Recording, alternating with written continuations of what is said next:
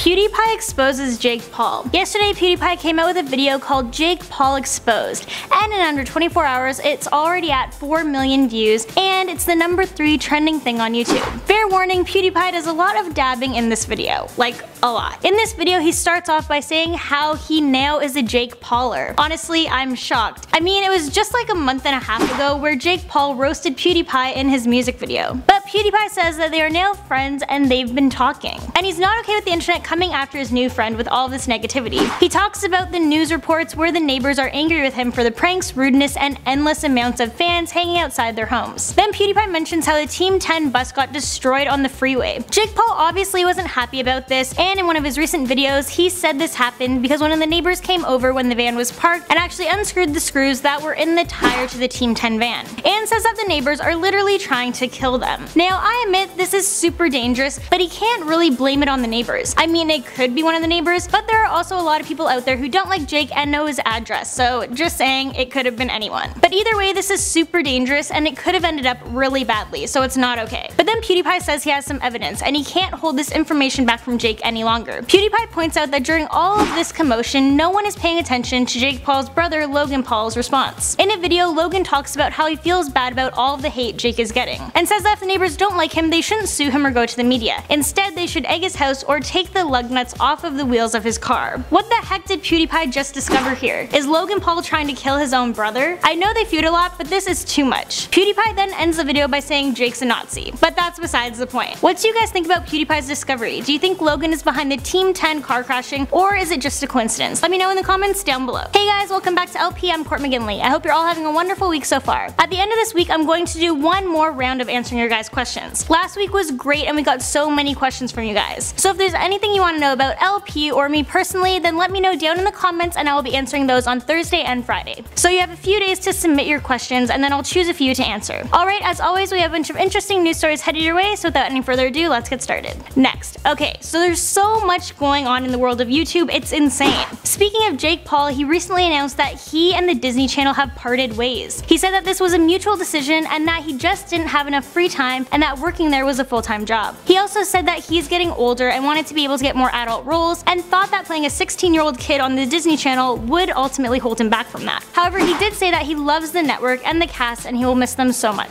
Then we have Ricegum and his new music video. This music video is called God Church. It has 8 million views and it's a diss track directed at Tanner Fox. In Tanner Fox's new music video, he went after Ricegum, so he should have expected this to happen. Ricegum goes in on Tanner's looks, his girlfriend, and his finances. He doesn't hold back. Here's a clip. Hey, how you gonna let your girl have a better verse? That's your girl, she a stick, she ain't got curves. She a hoe, yeah, you fell into the thought curse. Drop merch and it's selling like a God church. Ooh, your girl on that track, she's not better than you.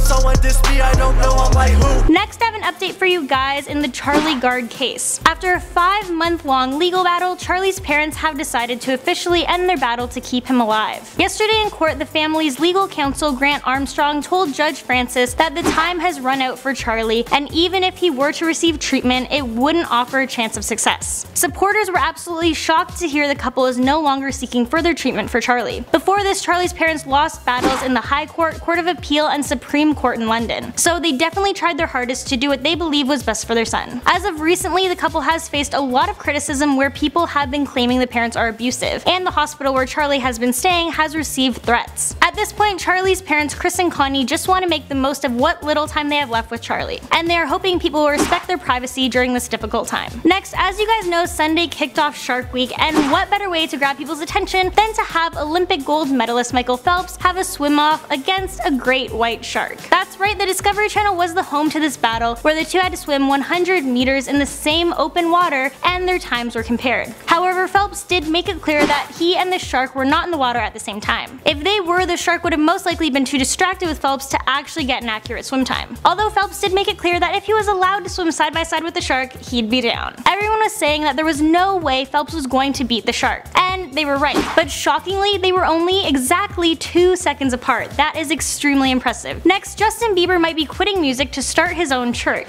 Justin Bieber has officially canceled the final 14 dates of his world tour. Yeah, there are thousands thousands of pissed off fans. Entertainment guru Richard Wilkins has claimed that a source close to Justin has said he's taking time off to reconnect with his faith, and he may even be planning to start his own church. And Justin has been seen hanging out at Hillsong Church lately. A statement on Bieber's website said, "Justin loves his fans and he hates to disappoint them. He is grateful and honored to have shared that experience with the cast and crew for over 150 successful shows across 6 continents during this run." So that doesn't really explain why he's taking the time off. If you ask me, I think it's clear why he's taking a break. The poor guy is probably exhausted. Of course, all the money from ticket sales will be refunded. Next, the first official trailer for Stranger Things is here. That's right, forget these teaser trailers, we now have the real thing and it's super creepy. It's 1984 and the citizens of Hawkins, Indiana are still reeling from the horrors of the Demogorgon and the secrets of Hawkins' lab. Will Byers has been rescued from the Upside Down, but a bigger sinister entity still threatens those who survived. When I watched this trailer, it gave me chills. They really stepped it up this season. My friend Jamie and I binge watched the first season, so I assume we will do the same with this one. Let me know in the comments who your binge watching buddy is and if you binge watch the show as well. It's going to be airing on Netflix on October 27th. Here's a peek.